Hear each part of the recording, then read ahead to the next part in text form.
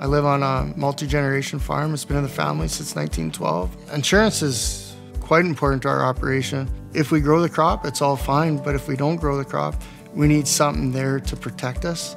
If I don't get the rain, April, May, June, I know there's a good chance I'm not gonna have enough feed for my cows, so it gets me out there for I can buy feed ahead of time before maybe even a drought is declared, and I can keep my cost reductions down.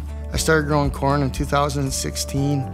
It was real nice to have, and I grew it for another 4 or 5 years, but as the rain got unpredictable, I really wasn't getting what I needed for my cattle. And then I've also used livestock price insurance.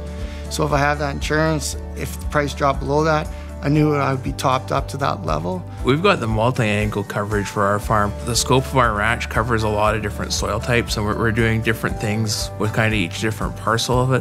Whether we're growing brand new hay stand, we can use the forage establishment benefit.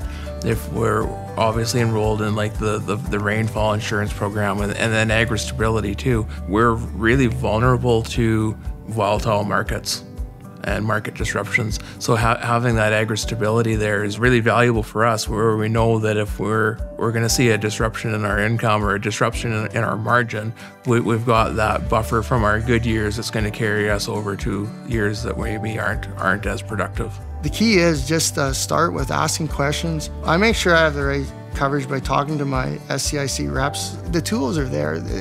They're online too. I go talk to my representatives. I know them quite well. They're a huge part of the farm. No two growing seasons are the same, but there's such a wealth of experience in there, and somewhere through the network of representatives, they're able to come up with answers, really timely answers that can help us out. They'll go that extra mile to get that answer for us.